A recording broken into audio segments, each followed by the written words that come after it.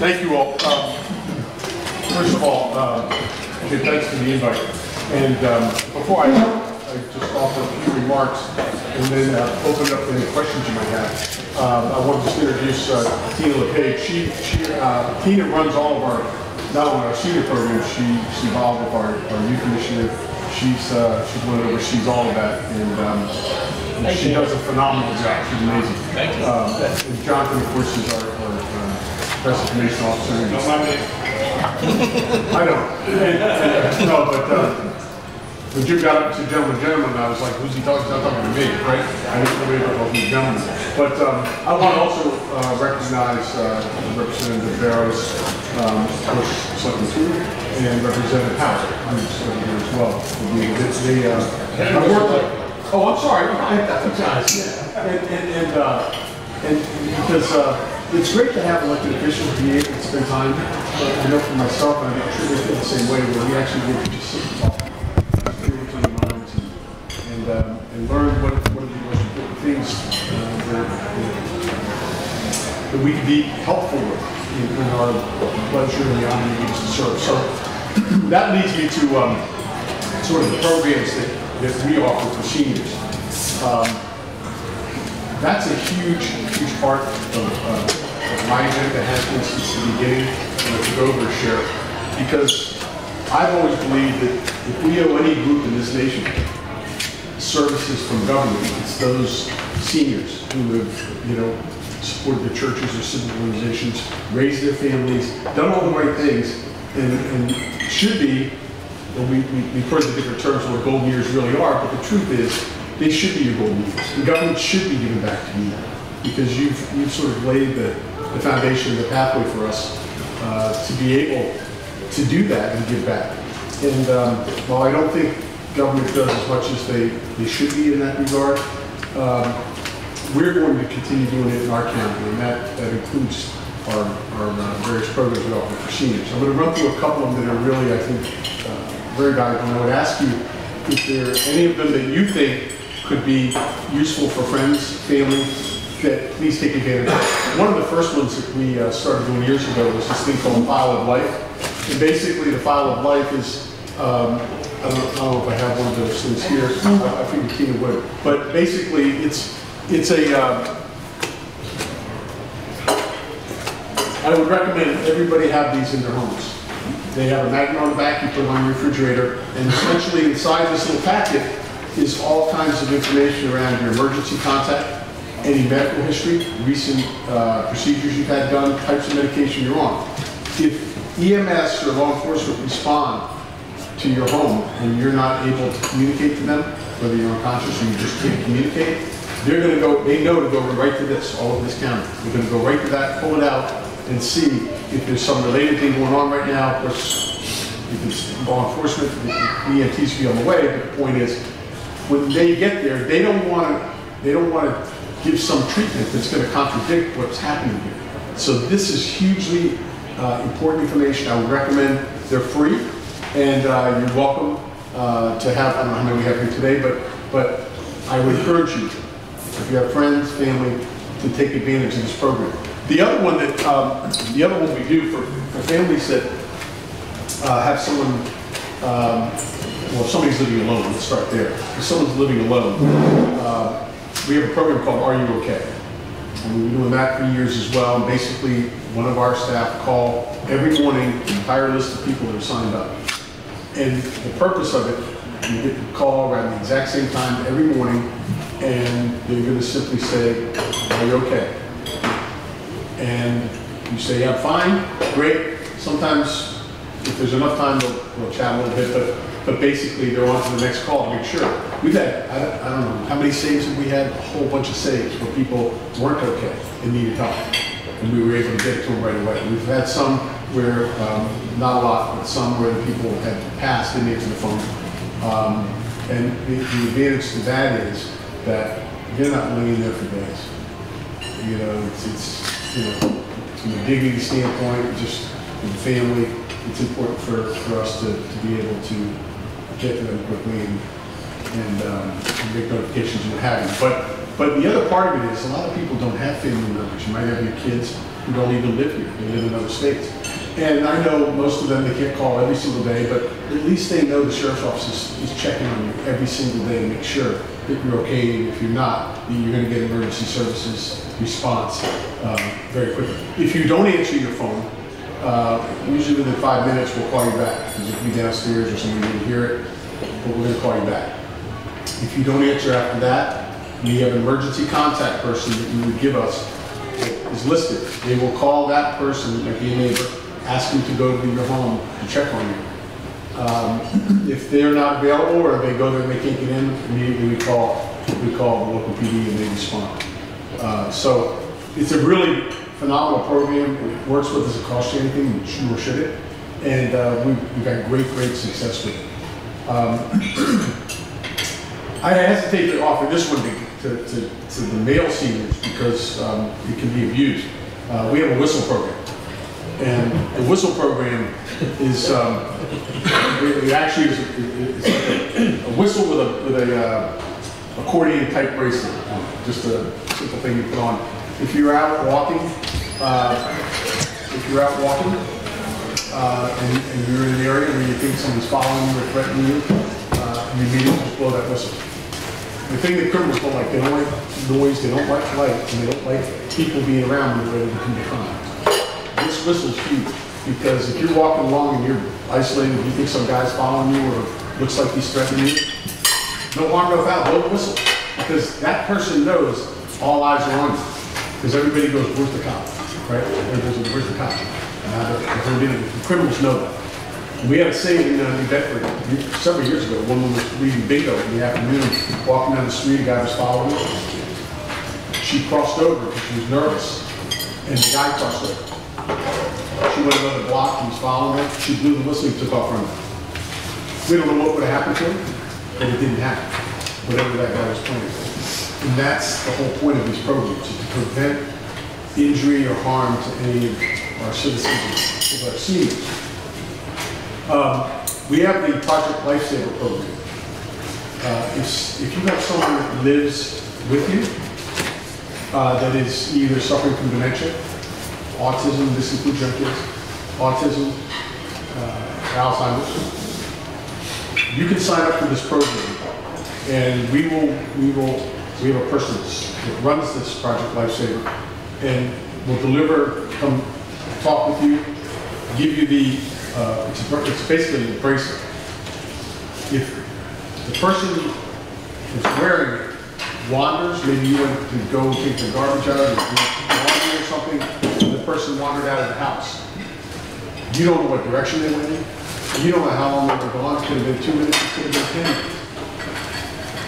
The challenge that law enforcement's always had is when they respond there, you go, I'm not sure what direction they went. Now we got to call all kinds of resources to come in and guess what are the directions to spread out and do this big search team. With this program, we don't have to do it. We have law enforcement agencies throughout the county we've given equipment to, and there's a receiver. They can respond. If that person wanders with that bracelet, you call, say, my loved one walked away, I don't know the direction. Yeah, in fact, we just had one in Norton. We just had somebody walk away from a home here in Norton. they'll respond and will respond. We triangulators were coming in, but those things that we have, those pieces of equipment, are actually picking up the signals that are coming. And as it gets stronger and stronger, we know the direction. We're generally going to find that person within a half hour. Now you can imagine if a senior who's suffering from Alzheimer's dementia wanders at 10 degrees. They don't know it's 10 degrees out. They're wandering down the street with pajamas. Time becomes important. It's critical. So this program has been really a phenomenal program to be able to not only locate people, but at the same time, give families comfort. Instead of worrying every single day what happens if they wander. Now we're in the process of working on a program with some people that deal with drones, where we're actually going to be able to have drones that will actually be tied into these bracelets. And immediately that drone will start, which gives them a much bigger view and makes it even more succinct for us to get them more quickly. So that's an ongoing thing that we're working on. Am I missing something else on the senior stuff? The IDs, safety senior IDs. Oh yeah, safety senior IDs. Yeah.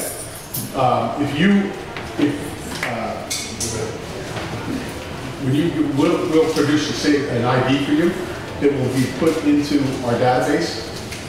And we generally do that at the senior centers, or we'll set something up for any group. And then we'll log in your information.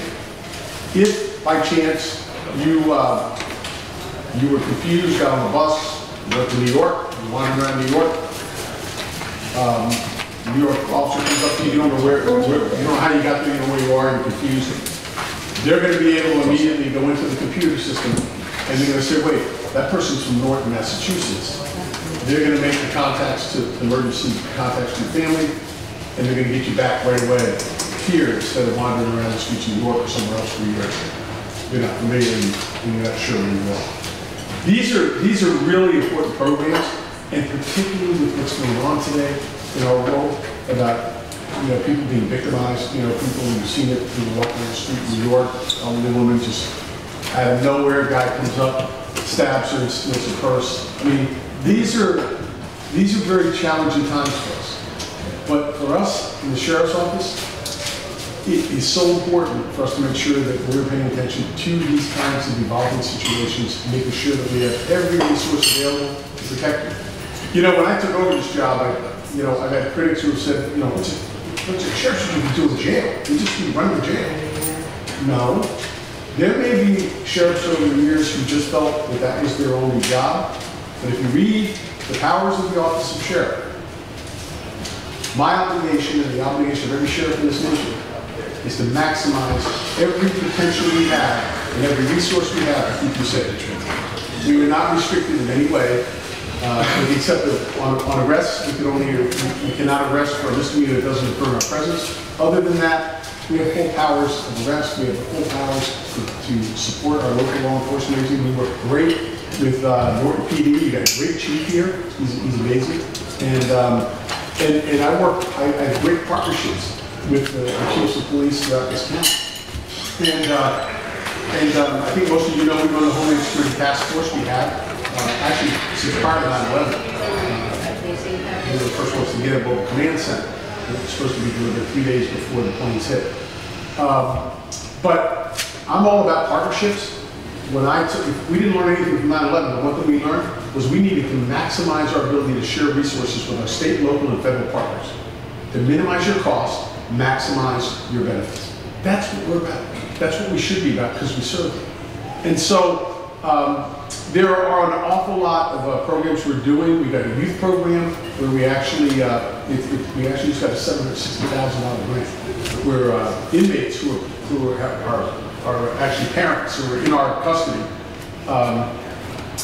they are now going to participate in this program and do parenting with dignity courses. They're going to be working on building new frontiers for themselves. They get the skills about parenting. And their child at the same time on the outside is involved with our youth program. We just got a $760,000 grant. We're 1/6 in the nation. And I'm very proud of it, and I'm proud of my staff because they've done a phenomenal job, and we would not have gotten it. In fact, they said to us, after they got the others off the Zoom call, said, hey, can we sort of model you guys and use you as the example. And that was really a tribute to the kind of staff we have. What is our total in the true course? Do you know? Is it 8? 8 staff? Yeah, 8. We have 8 now. We started out with 2. We're up to 8. We're in every community, almost every community in the county. We got a backlog of, I think, well over 100 at-risk kids that need to be involved in this program. I will tell you just a quick story about one of the first ones, a 13-year-old girl, Cutter, was cutting her wrists all the time. She could show no emotion. She wouldn't cry with her mother, wouldn't talk to her mother about what was going on in her life. She was failing miserably in school, and we got her enrolled in our program. Within 6 months, that girl stopped cutting. This is going back several years ago. She stopped cutting. She'd sit with her mother, crying, talking about all the things that were troubling her in her life. She was getting straight A's. Straight A's. She's now one of our mentors. And to me, that is really what we ought to be doing. You know, my job's not to punish people. The judges do that. And my job is to make sure that the people do come to prison, that they're accountable, to focus on their rehabilitation, adding more tools to their life skill toolbox. So when they leave, they're on a trajectory that will likely succeed and not come back. That is a success of any sheriff that's dealing on the incarceration side to make sure that we're doing everything we can. And a number of them will come back. But I tell my staff all the time. So let's look in the toolbox, figure out what tools they did get and which ones they still need, and make sure we add them. And I will tell you, we are the lowest cost, most efficiently run, and I'm not saying it because I'm the sheriff. I'm saying it because of the kind of staff that I have. I'm the only sheriff's office in the Commonwealth of Massachusetts, and I started this 25 years ago, who has a management accountability program that measures 250 operating indicators every day on every shift. Running it like a business, like all of you are used to in the private sector. How many meals are served? How many maintenance slips were done this month? How many are outstanding? And my managers know if there's anomalies, because it's your money. If there are anomalies, and you're running 10% ahead of your projection on overtime, they can see it month to month. They can change it in real time, not wait till the end of the year and go, just give me more money in legislature. No. We're asking, you're 10% ahead of your projections. Why? Are you aware of it? And what are you doing about it? They have to know, and they got to answer. And if they don't have an answer, we say, okay, let's sit down, let's talk about it. What have you done that caused it? What do you think you need to do to correct it? Because our job also is to groom them and help them grow. And I got to tell you something. As I said, we've been the lowest cost per inmate in the Commonwealth for years. And it's all about just looking at government as you look at the private sector, the way you manage things in the private sector. And I've been very fortunate to have Steve and Jay up there. They've really worked to try to help us. I'm not, as a Republican in the biggest Democratic enclave in Massachusetts, and I'm not talking about, this isn't about politics, but it's a reality of, not having a balance of parties in Massachusetts. So what happens is, needless to say, we were always at the bottom. When you're the most outspoken and you're, a Republican, you're generally not, it could be the other way around. If it was a similar situation in reverse, you generally don't get, the nods, right, or the extra money, and you're going to be down at the bottom. And, but I don't mind. You know what? Our people have worked through everything, and we've done what we had to do to make sure that we're responsible to you, answering to you. And we've done it through the management accountability program. We've done it through our priority management plans, making sure our people are accountable, and they all know. They all know. They have budgets, they have to follow them, and it's worked very, very well for us. I just want to touch, if I can, because that's a great conversation with a number of you today, about where we are right now. And I know everybody's frustrated. No question about it. There's no reason not to be. COVID situations weighed so heavily on everyone. Every sheriff's office in the Commonwealth and across this nation is struggling right now for staff. And it's a dangerous situation. Our inmates sleep every night. We're having to force our guys 2, sometimes 3 times a week. Double shift. We got families. We have a choice. But it's still a dangerous situation. And we just had a notice come out from the National Sheriff Association saying we have a critical situation across this nation right now with regards to corrections staff and being able to staff our facilities. And there is no easy answer. We're looking for all kinds of creative recruiting things we can do. I had some staff working with me on different new strategies, the sheriff's strategy, but everybody's struggling. But what I will tell you is, because I know a number of people are going, nobody wants to work. I mean, what happened? Nobody cares anymore about work. You know, it's kind of like, how are they surviving? People say, how are these people surviving? Not going to work. You know, you can't get, they had to shut down the airspace over in New York because 2 days or 3 days ago, because they didn't have enough pilots to fly planes. Every industry is getting hurt. So, I always try to remind everybody, as frustrating as it is for us, and as much as we're scratching our heads and we go this way. I'm not going to tell the supervisor, I don't like when you're talking to me, when you're correcting them in a very respectful manner. We were chosen for this time in history, every one of us. In this room, in this restaurant, and throughout this community, we were chosen. And we have to ask ourselves, what will our kids and our grandkids say to us? When America is spiraling down, as it is right now, as difficult as it is, it's spiraling down in a different way than America was when our parents and our grandparents were where we are. And what our kids and our grandkids say to us, well, America is spiraling down. My mother, my father, my grandfather, my grandmother, they say, listen, guys, I worked all my life. Time for me to relax. You figure it out. Or will they say of us that we did what our parents and our grandparents did? World War I, World War II, the Depression. And stood up and reset America. We claimed rule of law, peace in our communities, and passed on a more secure and more prosperous nation. That's our bottom line question. That is, in my view, that is our charge. And that's why, you know, a lot of people said, when you retire? I said, no. This is such an important time in our history. It is such an important time for all of us. And if you're given the blessing and the privilege to serve here, whether it's here in Massachusetts or some other state or nationally, this is the time to embrace those challenges and pass on a safer, more secure America. And so, I have such a dedicated staff, and they've accomplished so much. And I've been blessed by the people of this county that have this opportunity to serve. There are going to be a lot more services that we're going to be looking at and trying to provide as we go forward. But the most important thing that we have to do right now is come together, not as Democrats, Independents, and Republicans, but as Americans. People that see the noise and nonsense as being just that. And it's time to bring in our elected officials of our federal level, our local level, and state level, have meetings like this, and for you all to say, hey, I'm not telling you what to do, it's just my personal feeling. It includes me.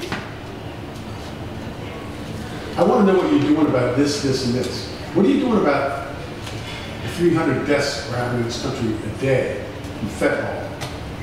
It's pouring into our country, into Bristol County, in every county, every city and town across this nation. And the sex trafficking, the human trafficking that are out of control in Bristol County and all over this. I don't know if you all know this, some of you may.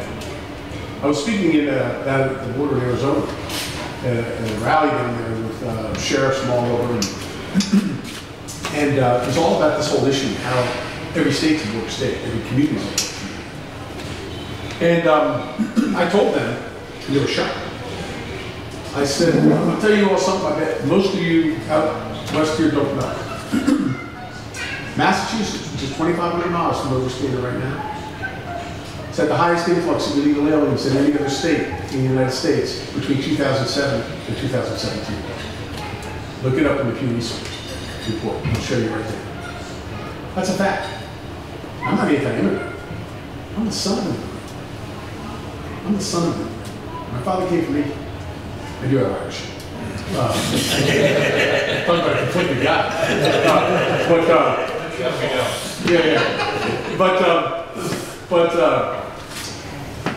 But we have to think about this. You know, what are we going to do? We can't. When we know Mrs. Jones' son died 3 years ago, we can't have elected officials going, you know what? Doesn't matter. Not my problem.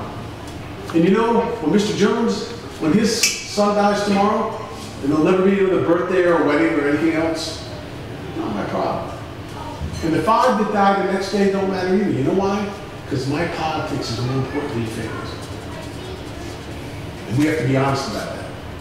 And we have to tell our elected officials, including me and every other sheriff and everybody elected in this nation, you work for me. I pay your salary, I pay for the seat you sit in, I pay for the building that you work in. And I want you to tell me you're going to go out there and you're going to work together. Not by party, but by purpose. Take care of me and my family. And that's where we are. So it's our time. We are the ones together that will reclaim America, we will reclaim our communities, and we will bring back the values and the virtues of what we know America to have been that we've lost in this. So I don't want to go on because believe me, I could. I've got my family of 15 kids. My brothers and sisters used to say, my brother, we have cooking out on the grill out there, everybody go in the house to eat and still out talking to the grill. So I don't want to do that to you guys because I could. But I do want to open it up to any questions. There's no question that's inappropriate. Ask me any question. Yes, sir. And thank you for your service. First of all, I'd like to thank you and your community outreach program. The young lady, and I forget her name, Tina, is in the senior center like 2 or 3 times a year. I don't know if they brought the vials of life with them, but if you want one, I know a majority of you are not members of the senior center, but stop in the old senior center and they have them there. I'm sure they'll give them to you because she leaves a bunch of stuff all the time. As most of you know, I'm on the building committee. We changed the facade of the senior center, I believe, to clapboard, and somebody brought up the fact that it has to be painted in 10 years. And I'm hoping in 10 years from now, we have to come to you, to your community outreach program, to paint the clapboard on the outside because you did do some painting in our old town hall. And I know you have that program, that outreach program also, so we sort of figured it into the budget and used it as a way of cutting down the cost of the building. I'm glad you brought that up. I'm glad you brought that up because I didn't mention that, but that's a very important point. Not necessarily just your senior center, but we're doing work all over the county. We actually refurbished the historic landmark in New Bedford, the lighthouse, the Butler Flats Lighthouse. We sent the inmates out on the boat 2 summers in a row. They didn't mind. They had a cookout every Friday on the lighthouse, but they refurbished that historic landmark from the inside out, scraping it down. You know, these are things that would cost a ton of money that the community may not have been able to afford. We just built, are any of you familiar with the IDDI school in the summer? It's a head trauma, it's a residential school for serious head trauma cases. My inmates went there. And, well, let me back up on the Butler Flats. When we were doing the sort of the ribbon cutting with the mayor there after we were finished, we had one inmate left from the project who was there at the press conference down with the mayor. And he had a chance to speak, and he said, you know, I am so happy I had the opportunity to do this because when I get out of prison here, I'm going to be able to bring my son down here and tell him I restored that historic landmark. I did something important for history. And at the IDBI school, they hired an engineer. They asked us if we would work with them to build a handicapped accessible treehouse. If you ever get a chance, you got to go see it. It's amazing. You could drive tanks up these ramps. Our inmates built it. That inmates, not only do we want the public to benefit at the cost savings and beautifying their communities, put flags on the gravestones for Veterans Day and Memorial Day, which they do, and inmates love doing it. Painting hydrants in communities, doing things that towns haven't been able to get to because they're strapped on this and that. But the advantage to the inmate is, if one of you walks up and sees them placing a flag on a veteran's grave, or out there cleaning up the street, or painting a hydrant or whatever, and you walk up as a citizen and say to them, "Hey, thanks so much for what you did." That's the real benefit to the inmate, because they didn't get out there with this growing up. A lot of them have been sitting on a stoop at 3 years old in a diaper and a t-shirt while their parents are pushing drugs up and down the street. We know that guy or that child's going to end up in our place unless we do something to intercede. That's why we have our youth program. Get them before they walk through the front door. But you doing that makes them associate good feelings with good behavior. And the more repetitive we can do that for them by having them out there as much as they can be out, they're all volunteers, that's huge. You all are helping them get on a trajectory. A police chief, a city council walking up and going, "Hey, that's what you know, I appreciate that." Huge. We were doing the inside of one of the senior, I'm going to shut up right now, but we were in one of the senior places, and they were painting the hallways. I think it was in Taunton, I think. And the seniors were baking cookies during the day. And they were like, a lot of these guys never had grandmotherly, grandfatherly types. So you can imagine what it did for them, but also for the seniors, right? So it's using this office and all the resources we have to build a community, not just community outside, but community on the inside, preparing for the outside. I'm sorry, Paul. Thank you for being with us today. Could you enlighten us on that SJC ruling that occurred in, what was it? Where funding taxpayer, in other words, you could fund... 3 phone calls? No. No, it's, I can't open this. They said that the judicial court ruled a victory for taxpayers, who referred to it as, at that time, there was a way of funding beyond budget. In other words, it would allow counties and sheriff's departments to reach out for funding. Yes. The Supreme Court ruled that. I mean, that's a... Yes. So... It was a bold step. Yeah, you know, the cost of... Because you got so many things to do, you need help. Yeah, we do. And so we charge inmates, inmates have to pay a percentage, like you do. There's a profit on any products that you buy. You have to pay extra money for the company that provides the product. So inmates are required, there's a profit margin. Those monies that we make, the commissary monies that we make, go right back into the inmate good. Whatever profit, they don't go to me or my staff or anyone, they go to the programs. So they're actually, while it's a small pittance that compared to what you're paying to run a jail, pay for the clothing, the medical care, all this stuff, and it's heavy medical care, mental health problems, all that stuff is very expensive. The courts ruled that yes, they can. We can do that. We also can get profits off the phone calls. Now, keep in mind, those profits don't go to us. They go into the infrastructure of the phones, updates, new equipment. They have iPads now that they can use iPads inside. They can't, if they're going to buy movies or things, they have to pay for it. But a lot. I started charging inmates $5 a day. If you weren't indigent, if you're indigent, you got your basic needs. But if you got money to buy candy, cookies, and upgraded sneakers, right? Why are you saying, "Oh, Mrs. Jones, I know you're struggling on the outside, single mom trying to get your kids a decent pair of sneakers"? You're gonna have to forego that because they really need it for the prisons. You know, they got money. Some of these guys have thousands of dollars in their canteen account.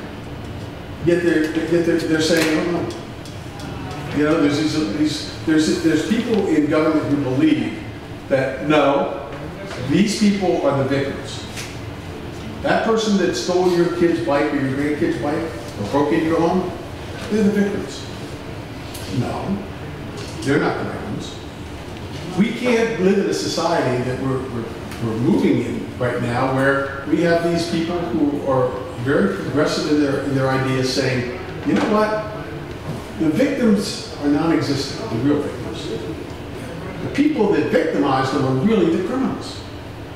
What message does that send? When you can walk into a wall, not even walk into a Walmart, grab a whole basket of stuff that you're stealing and not even run out of it anymore. Just walk out.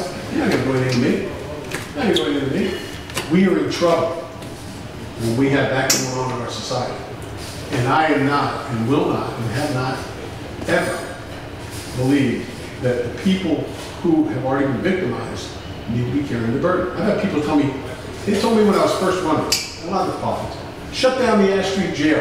That's the oldest operating jail in the country. I would invite you all to come anytime you want. I'll take you for a tour. You will be shocked walking in that jail. It's been around since John Quincy Adams was president. When I took over, it was not what it is today. But I'm going to tell you something. You can walk in there and literally eat off the floors in that place. I put in 2 new emergency agents. I only had 2 agents when I took over. I put in a sprinkler system. And our accountability program is all about standards. I tell people, when you drive onto our property, you come to the Dartmouth complex, you only need to start maybe your first foot down the driveway, and you're going to understand what the standards of our operation are. Because everything, the grounds, everything, are meticulous. It's garbage around, everything's manicured, and when you walk inside the front door of any of those buildings, those standards don't change. So the bottom line is it's a partnership with the communities, yes, networks and organizations. It's not just government dishing out the goods. Correct. Yeah. And so while the inmates, look, they're not paying a ton of money in on the profits. It's more than probably you pay outside.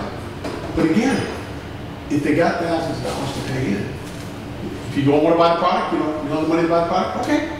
You still get your basic needs. You don't have any money, you get your basic needs met, and you get your toiletries and things like that.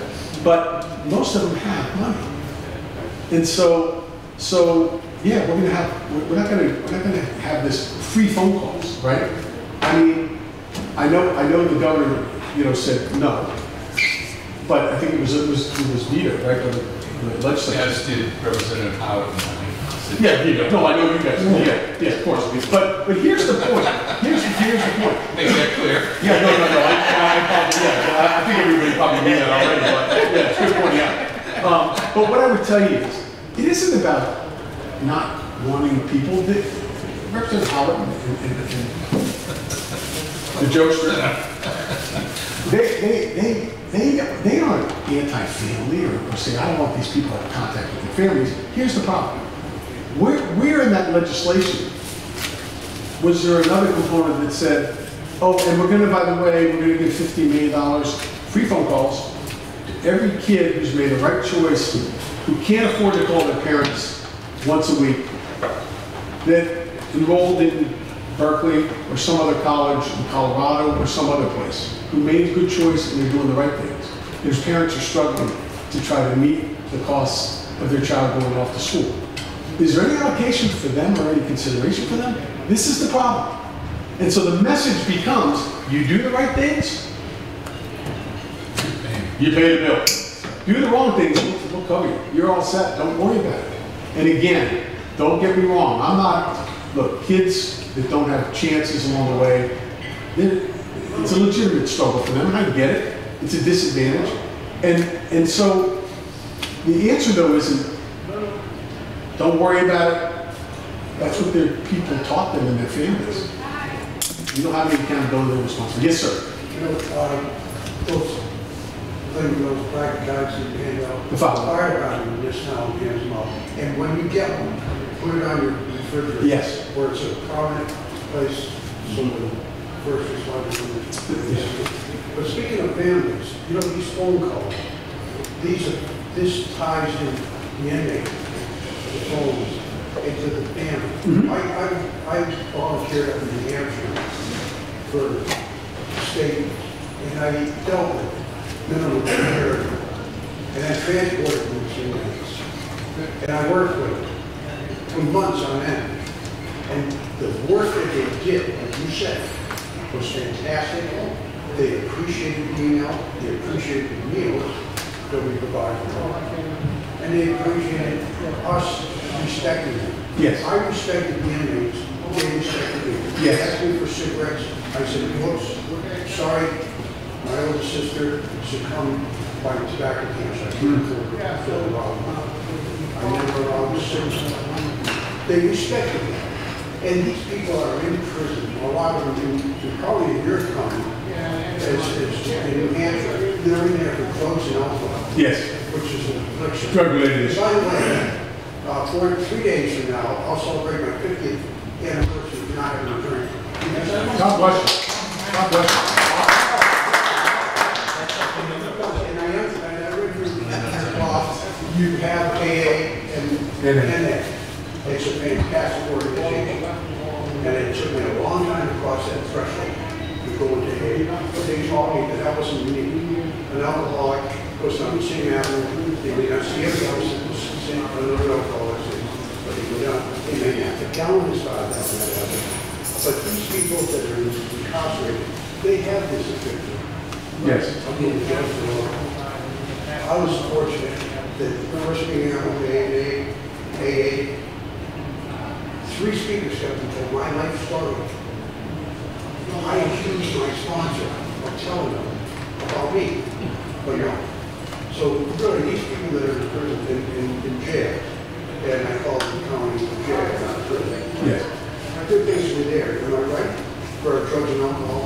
Well, about 80% of our clients are there have drug-related issues, but it doesn't mean that that's the reason they're there. They're there. The support they're advocate. Right. Well, yeah, or they committed some crime. Yeah, but it varies. But about 80% have drug-related issues or mental health issues, which is a whole other story about why jail should not be the mental health institutions. Thank you. It should not be. Oh, and man, that's one of them. Yes, sir. Do you have any court diversion program where the kid gets involved and in trouble for the first, maybe the second time? Yeah, I started on that shifted through the courts where they go to all the and kind of finagle ways. Yeah. But they get a mentor and we actually, my 2 people that run my True Course, the youth program, that's what they did. The problem, and I started that in our county with Judge Borders at the time, from the juvenile court. But what was happening was the court wasn't able to really keep up with, the resources and the ability to be able, and they were starting to see it really wasn't effective. Not that it's not a good program, they just didn't have the resources to do it in the way it needed to be done. We began the True Course program. We still work with the courts. We have the courts refer people if they can't, the juvenile courts. Is CASA I'm sorry?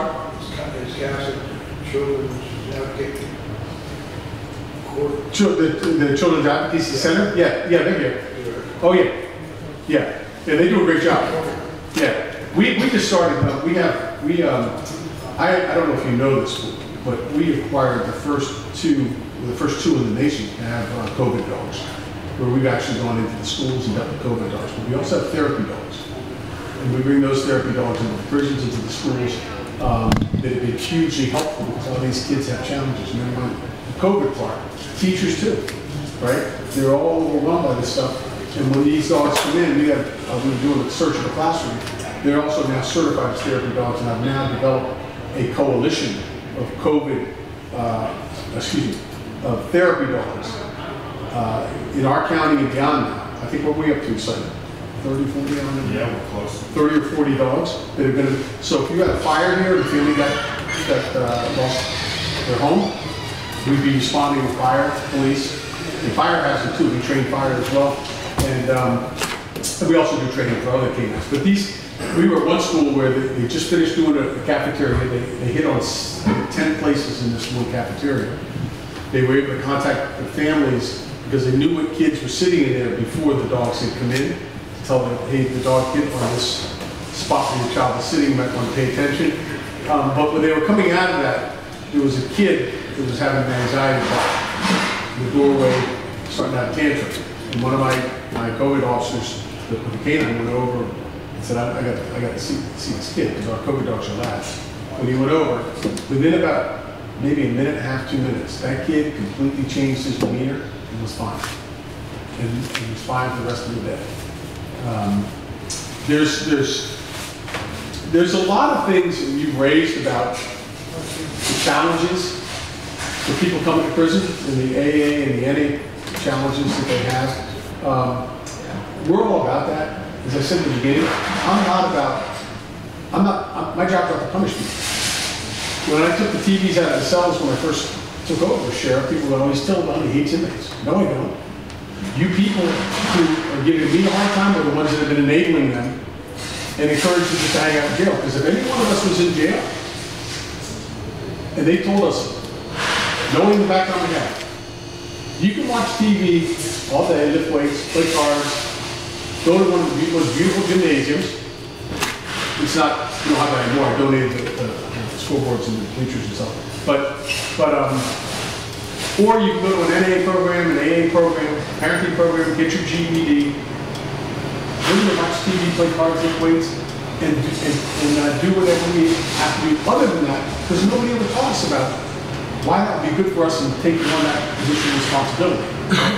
And I said, I'm not going to fail these inmates, and I am not going to fail you, the community. Because if I do that and let them just sit around and say, here are your choices,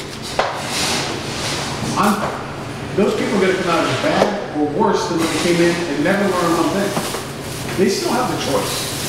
And guess what? We have one of the highest GED graduation rates in the entire state. Because they were in a place where they were like, they could still play basketball in the yard if they want. But no, you can't go lift weights in the gym, no more weights. We're not going to have that. We have big screen TV in the unit, they can watch up till 10 o'clock. And you know what? They asked, my staff asked me, hey, the Super Bowl's not over until 11. I said, okay, what time is the limit? Okay, 10 o'clock. Okay, I guess they're not going to see the last part of the Super Bowl. Some people may think, oh, that's cool. No. If they do, then basically they never get the, they really wanted to watch it, then, and they can't, then they realize, hey, this isn't the place I want to be. I lost the choice that I could have had to watch the rest of that game. And I did that at Christmas once. I know, I see you have a different point of view on that, obviously. But I'm going to tell you something. My inmates will tell you. I had a guy tell me when I did this, I took the TVs out, I ran him outside, and he owned a towing company. I know that shot. Last year, and he owned a towing company. He came out, I was going to the breakfast place, and walked out, and he goes, hey, Sheriff, I was just in your place. I'm a business guy. This is fairly, when I first taken over and made these changes, he said, you know what? He said, you finally made me realize I don't need to be in jail. He said, because when I was in there, after you took the TV, you're doing the right thing. He said, when I was in there, I honestly was thinking about I was getting close to leaving, and I didn't want to leave. Some of my buddies were here, and it was a pretty good thing. But I've never went back. So, it sounds difficult. Sometimes I'm sad that parents didn't do that for them. But quickly on the other side, you let them watch the leadership game, the next morning they're going to say, hey, they treated me right, I'm going to treat society right.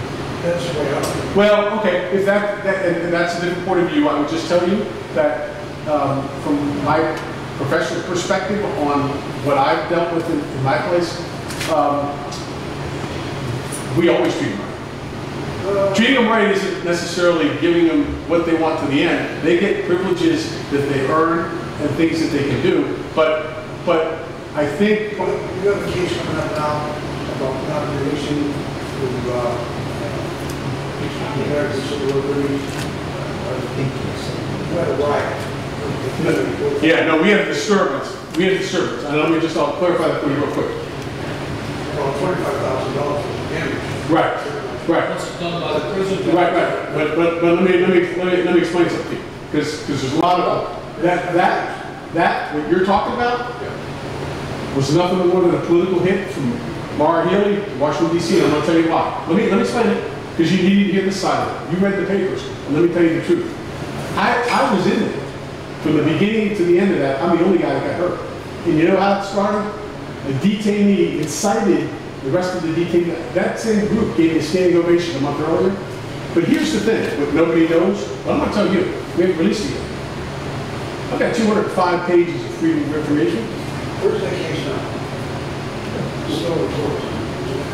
Yeah, but let me make my point. I have 205 pages of freedom of information that a national law firm called me up and said, you're the poster child for this country. We want to file on your behalf, and we want to look into this. And let me tell you what they got. I've got the pages. The first page, a month and a half before the incident even happened, a letter from the ACLU to Mara Healy, took Washington to Mayorkas, the Biden administration, back and forth. I got 205 pages of it. Clarify something for you. Did you ever advocate chain gangs? Yeah. Those were how many years ago? Government in the South? Have you ever documented? They still have them down there. Documents? They still have- Chain gangs? Okay. Well, that, All right. Let's not get into politics now, and That's what I'm talking about. we don't want politics in place. Treat them right, that's what you right. Okay. so let me explain to you about the change. So the groups that referred to them as chain gangs were harkening back to those days. And if we were to buy into the idea that somehow this was bringing back the old chain gangs, where they were beaten and told, what do you have to work? Nothing could be further from the truth. And if we followed that line of thinking, then we should shut down all these mills and everything else when they had child labor in there that are now being used to produce good things and doing the right things. Those chain gangs that you refer to are actually called tanner workers. Those guys all volunteered. And you know what they said? They volunteer for the chain gang? All volunteer. This is not, they're not forced to do this. They were all volunteers. And what this guy did, I'm going to tell you what an inmate said. I was on you were Johnny Cochran, the attorney, in the OJ case. Yeah. He called up and said, I'd like you to be on the show, Sheriff, and I want one of your can work crew guys to be on there. And the American Civil Liberties Union wanted to be, they were against it. I said, well, I can't be in the same room. It has to be, we separated, the inmate, myself, and whoever. And we worked. They had us on split screen. First, the American Civil Liberties guy says, you know, you're mistreating these inmates, you're putting them out there on chain gangs, you're making them work, yada, yada, yada, and all this other stuff. So I said, so Johnny Cochran goes, well, Sheriff, I'm not convinced about the program, but I'm willing to listen. I went to answer. You know what that inmate said? He said, excuse me, Mr. Cochran, can I say something? He said, sure. He said, I don't know who this guy is over here saying that the sheriff demeaned me and embarrassed me by having me go out and work on this group that I volunteered to go out on. He said, but I like going out doing good things for people, and you know what? The sheriff didn't put me here, I did. I ashamed myself and my family. He said, you know what I'm going to do after I get done with this show, Mr. Cochran? I'm going back to my cell, and I'm studying I'm studying for a program I'm involved in here, and tomorrow morning, I'm getting up at 6 o'clock and going to work. What's wrong with that? That was that inmate. And those were those inmates that were out there who felt like they were part. And another guy told, I'm trying to remember who the rep was, stopped by to see him. Might have been Betty Porter. She said, do you really like me out here? He said, ma'am, to be honest with you, I'm connected to 5 different guys. You could never really even see the restraints unless you worked there and you saw them.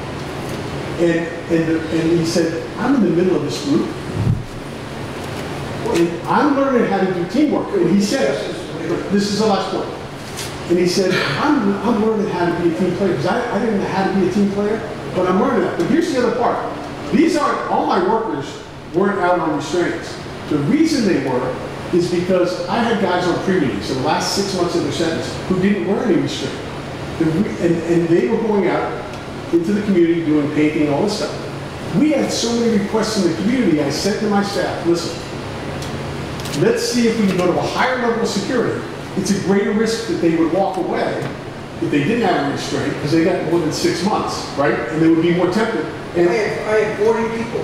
40 okay, let me just make my point. And I never had a chain. I never had. But here's my problem. I didn't have 40.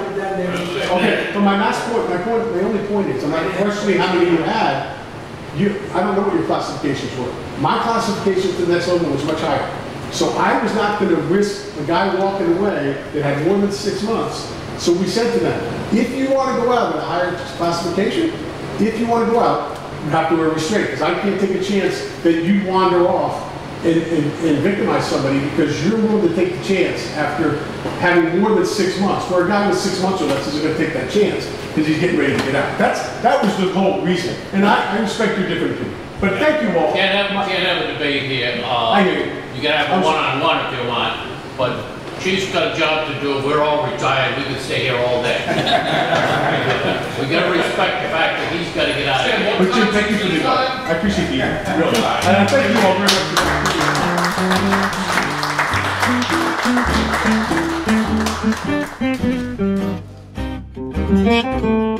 the